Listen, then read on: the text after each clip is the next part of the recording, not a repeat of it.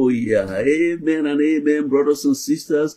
We are still considering understanding the end times. We're now on the things to come, the seventh part, which is the Great Tribulation. Also, a discussion of aspects of the book of Revelation the Lord has given for our learning.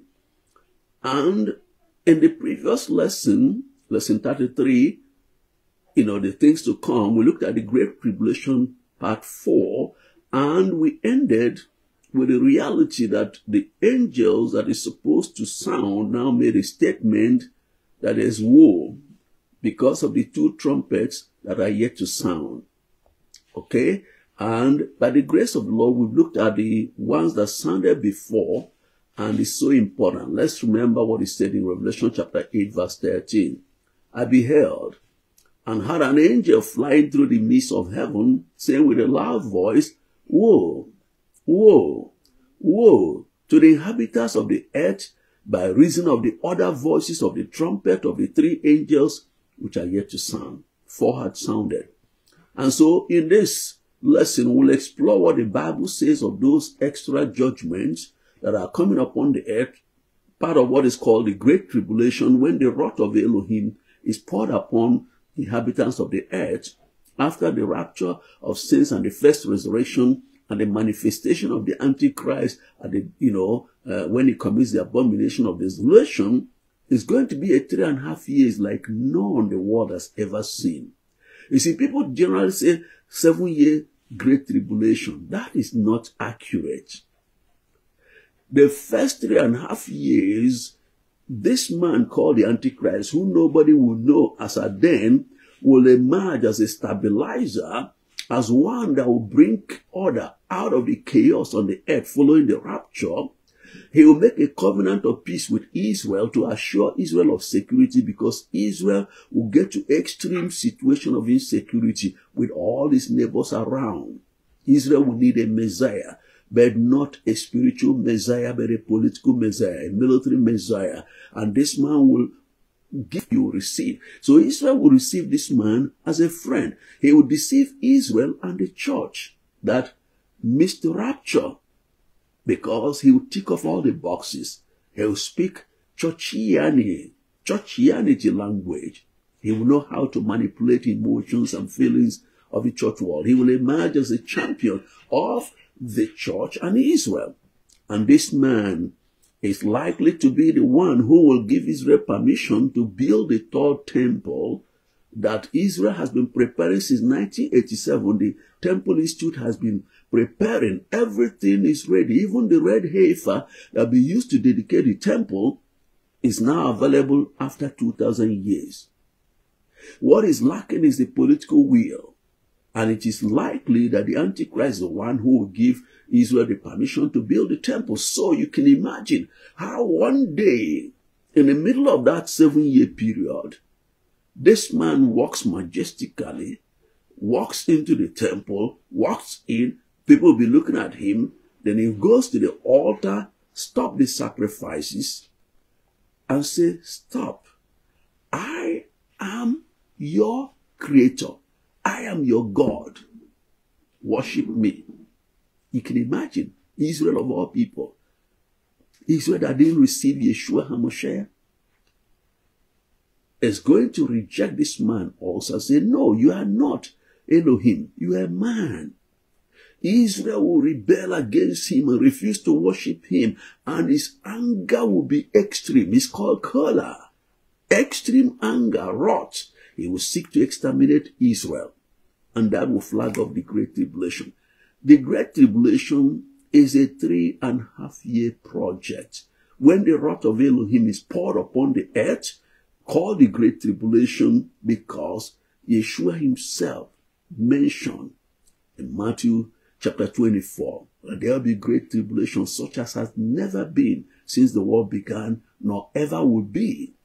And Daniel also told Israel that it will be a time of unmitigated, unimaginable trouble. Jeremiah also called it a time of Jacob's trouble, that people will be so flabbergasted with the extent of the wrath of Elohim, it will be something extremely disturbing. And so, brothers and sisters, While we need to look at these things, we need to understand the book of Revelation was written in types and symbols describing events that will happen.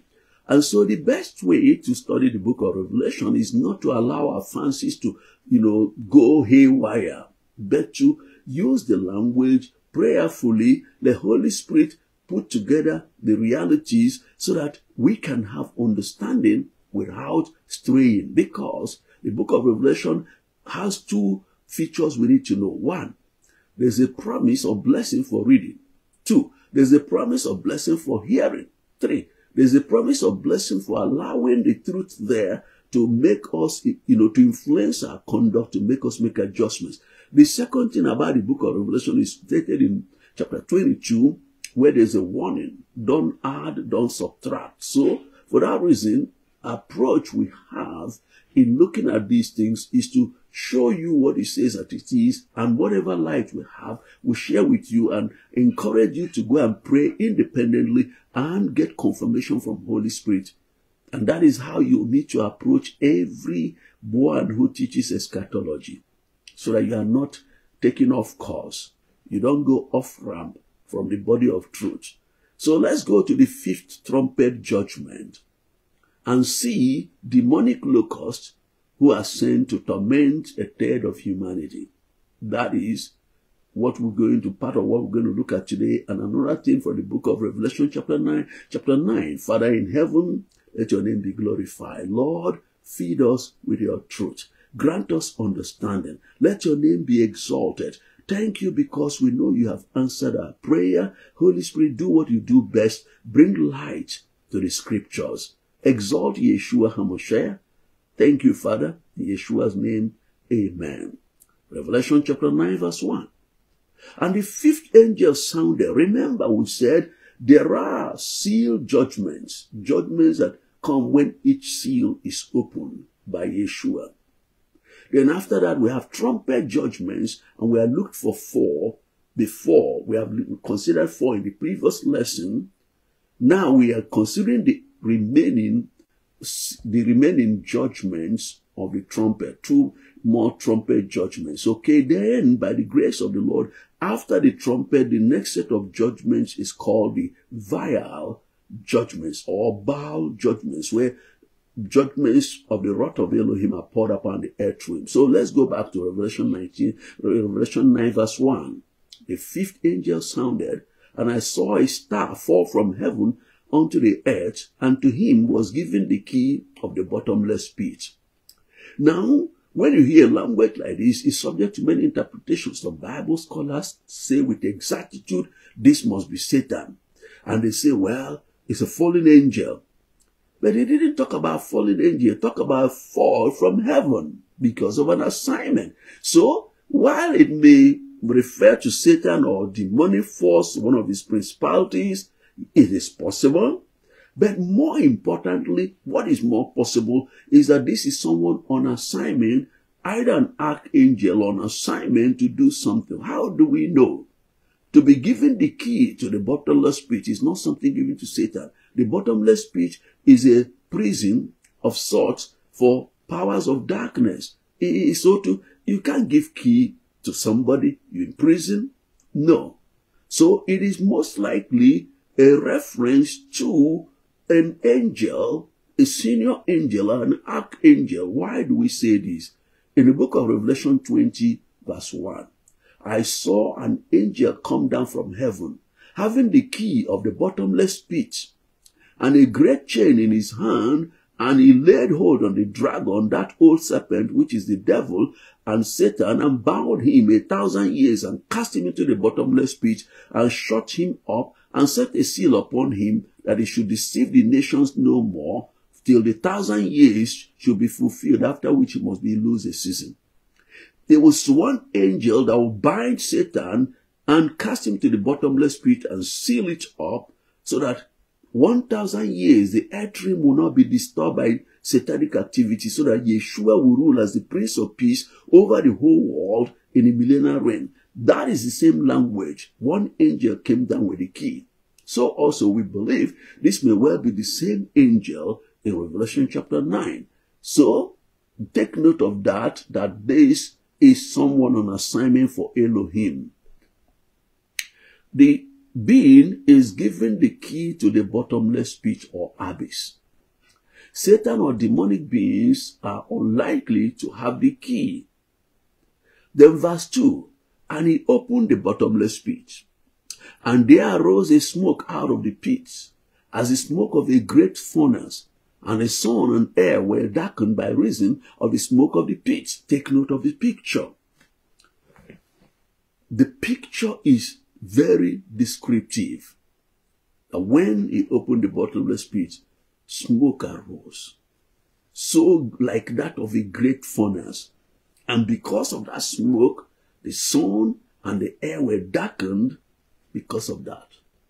Men and brethren, if you read 2 Peter 2:4 and Jude 1:6, we're talking about angels that didn't keep their first estate, those that sinned, cast down to hell and delivered into the chains of darkness to be reserved unto judgment. And you know that the monarch of Gadara requested Yeshua not to cast him into the abyss. And Yeshua put him, cast him to the Hades. Because you remember when they say to Yeshua, our time has not yet come. And that's Luke 8:30 to 33.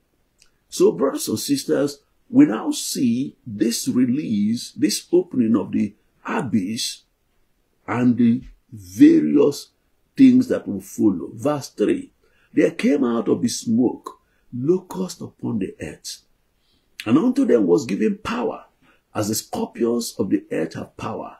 It was commanded them that they should not hurt the grass of the earth, neither any green thing, neither any tree, but only those men which have not the seal of Elohim in their foreheads. Let's explain this in a moment. That out of that abyss came out locusts. Is this ordinary locust? I trow not. It's unlikely to be ordinary locusts. These are demonic beings and look like locusts. Pack a punch like locusts. Locusts have power in their tails to sting. He said there was given to them power. Don't hurt any green thing.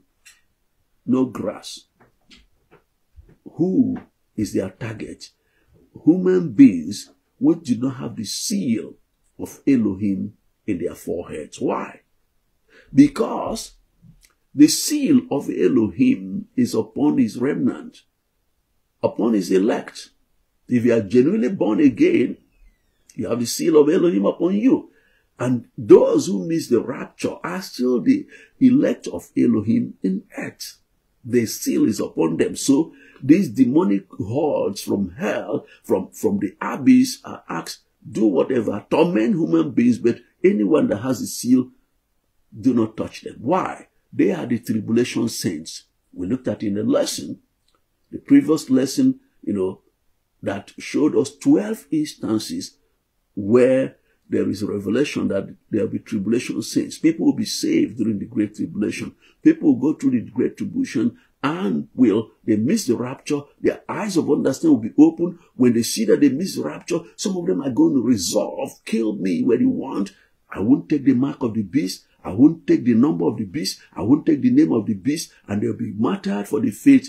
And once they are killed, they make it. Brothers and sisters, then verse 5, and to them it was given that they should not kill them, the human beings on earth that are not sealed. He said, don't kill them, but that they should be tormented 5 months. Beings that are called locusts, beings that can torment for 5 months, are going to be unleashed on the earth. Their torment was as the torment of a scorpion when he strikes a man. That's how it will be. And you know what it means for scorpion? When people are smitten by scorpion, it's almost delirious. People can't reason. People can't balance. The pain is extraordinary. And in those days, shall men seek death. People will look for death. They say, look, this pain is too much. I'd rather die. And shall not find it. They look for death. They won't find it. And shall desire to die. And death shall flee from them. They will desire to die. Death will run away. Verse 7, and the shape of the locusts were like unto horses prepared unto battle.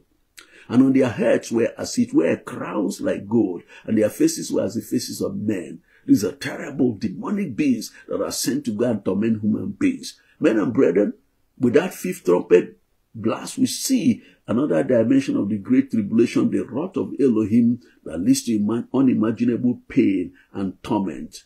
And it's so important that we understand what he was saying there. The demonic scorpions were asked not to hurt grass, because scorpions normally they eat grass. But this one, no. Their target, human beings without the seal of Elohim. In other words, those who were born again but missed rapture, they are freed from these torments because Elohim has not appointed his remnant towards wrath, but to obtain salvation by Yeshua. And if they make that valid decision, why we keep saying this is for you to know. If for any reason you miss the rapture, make up your mind that what shall it profit a man if he shall gain the whole world and lose his own soul? So it's better to sign off your life, take whatever that comes your way, and of course, martyrdom, and you make it. And so it is important that we understand these things. So they are not going to kill, but to torment. Then let's go to verse 8. And they had hair as the hair of women, and their teeth were as the teeth of lions, and they had breastplates as it were breastplates of iron, and the sound of their wings was as the sound of chariot of many horses running to battle. And they had tails like unto scorpions, and they were sitting, and they had sting in their tails, and their power was to hurt men 5 months. It describes it again, to hurt people 5 times, 5 months. He repeats it again, and then gives description of how they look. But there's something interesting here. Is that to tell you that these are not ordinary locusts, they have a leader. They have a leader. Verse 11. They had a king over them, which is the angel of the bottomless pit, whose name in the Hebrew tongue is Abaddon, but in the Greek tongue had his name Apollyon. Abaddon, Apollyon. Men and brethren, they have a leader. You know, in the book of Proverbs 30:27, the locusts have no king, yet they go forth all of them by bands. This case they have. So these are demonic beings. And this name could be the name of a principality, but most likely even Satan, one of his names. Among the other names that he has, maybe these names. And so verse 12, one woe is past, behold, there come 2 woes more hereafter. The woe. 3 woes. 1 is past. One of the 3 is bad enough. But an ominous warning is released that 2 more lie ahead. So now let's look at the trumpet of the 6th angel. Verse 13, and the 6th angel sounded, and I had a voice from the 4 corners for the 4 horns of the golden altar. I had a voice from the 4 horns of the golden altar that is before the throne of Elohim, saying to the 6th angel, which had a trumpet, loose the 4 angels which are bound in the great river Euphrates. And the 4 angels were loosed, which were prepared for an hour, and a day, and a month, and a year, for to slay the 3rd part of men. This is serious. 3rd part. Men and brethren, the 4 angels were bound in the river Euphrates. He can't be talking about good angels. Angelic beings include the good ones, angels who serve the Lord, also angels who fell along with Lucifer when he fell. It is believed that he was able to deceive at least 1/3 of the angels. Out of the billions of angels, he took 1/3 with his rebellion. Many fallen angels walk about freely, and they are the people we contend against in spiritual warfare. Our warfare is not against flesh and blood, but against principalities and powers and rulers of darkness of this age and spiritual wickedness in high places. Men and brethren, as Ephesians 6:10-18 says, but here, these fallen angels are special. They've been in prison for a long time.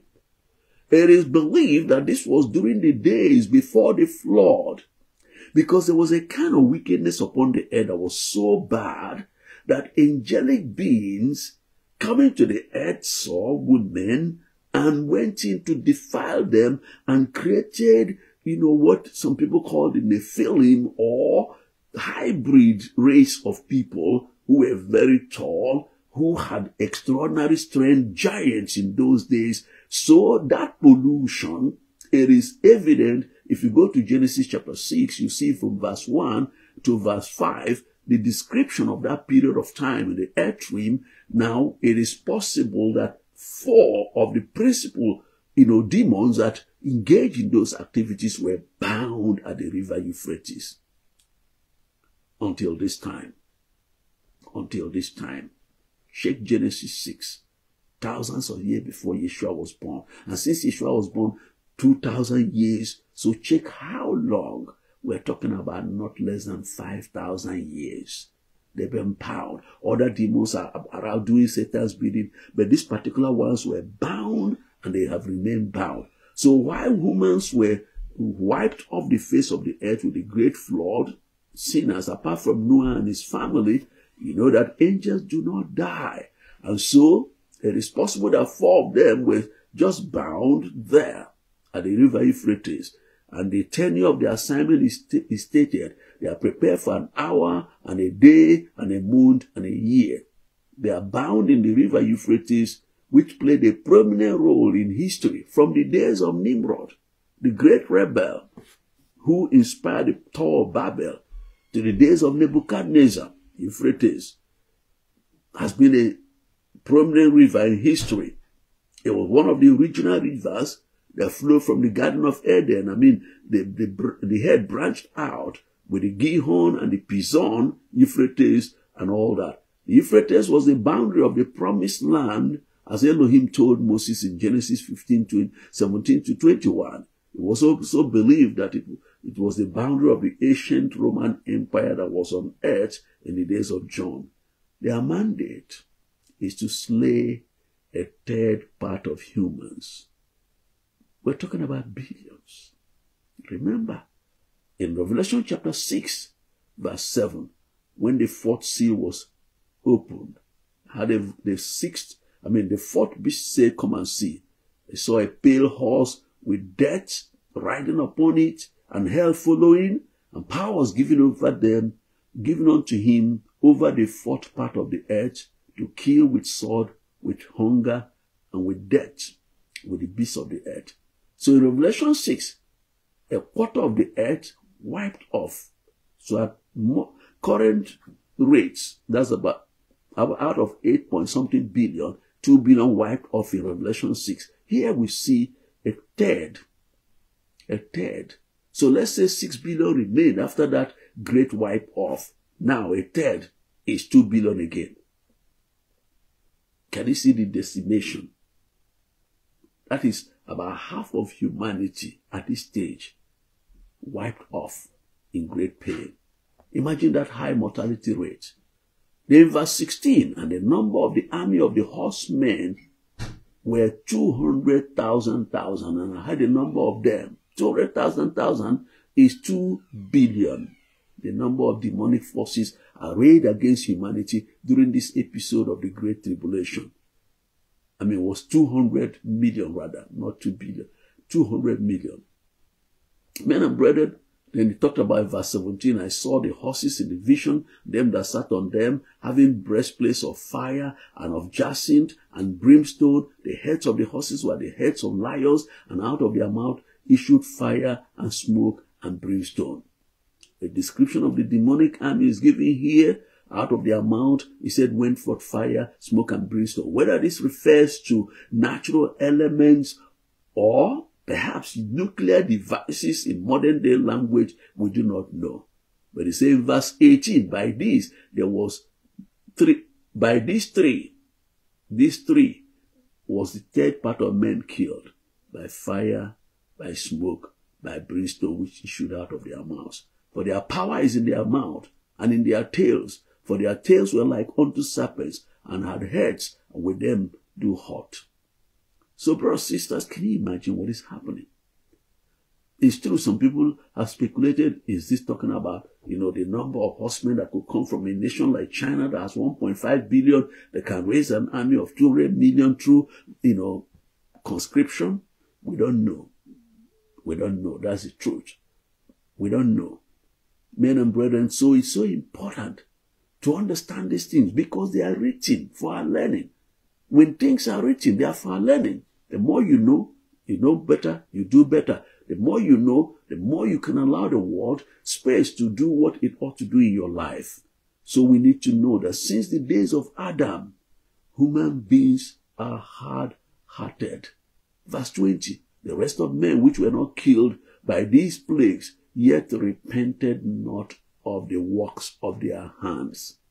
With all that is going on, with all the judgments, they repented not of the work of their hand, that they should not worship devils and idols of gold and silver and brass. Brass is bronze, and stone and of wood, which neither can see, nor hear, nor walk. Neither repented they of their murders, nor of their sorceries, of their fornications, nor of their thefts. People were hardened. Since the days of Adam, the gene of sin has gone on. And when people sin against Elohim, and the Holy Spirit wants to convict them, and they refuse the conviction, they do not yield to the conviction, after some time, it leaves them alone. They become just hardened. So despite all the wars we have seen, survivors were not inclined to repent of their sins. Rather, they continue to worship devils and idols or material things that are inanimate. They did not repent because they love sin. Brothers and sisters, we're going to continue to examine the great tribulation in a subsequent lesson.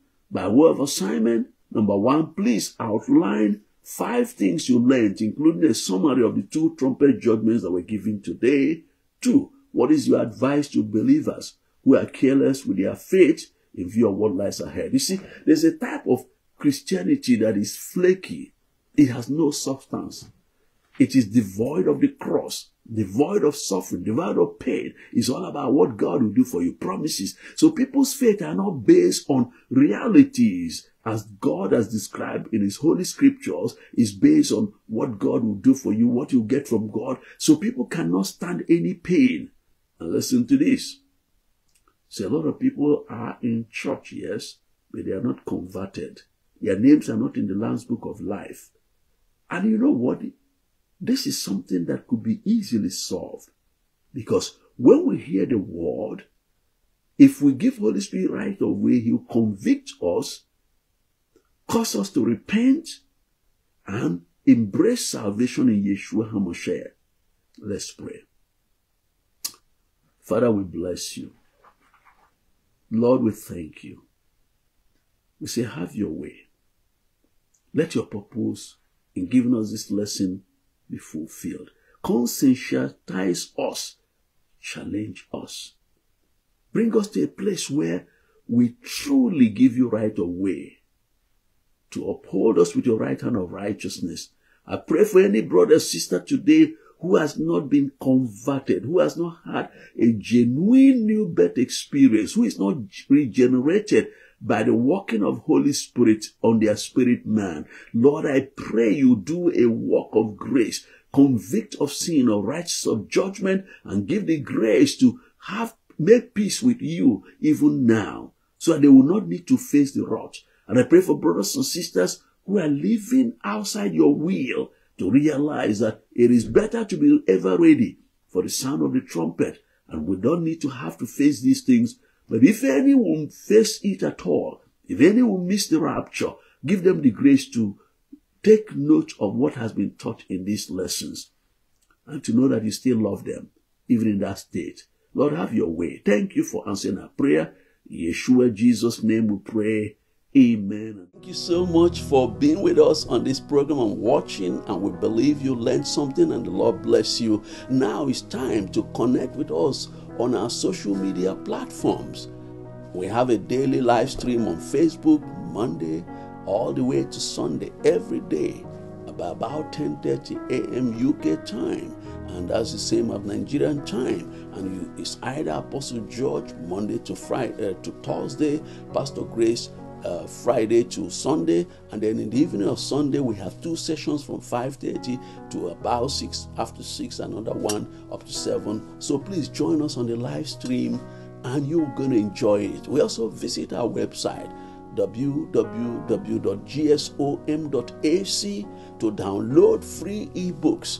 This course you just listened to, all these lessons, there's an ebook we have free of charge. Everything we do is free. But more importantly, you can actually do your program on, ebooks. You can do your program entirely on ebooks and with this video, or anyone you want. You can also, if you want to do the Yes course or do the masterclass, you can go to www.kingdomboostclub.com and you can subscribe so that you can do it. You can also subscribe to our channels, this YouTube, gsom.tv, and we also have a Telegram channel, GSOM Media.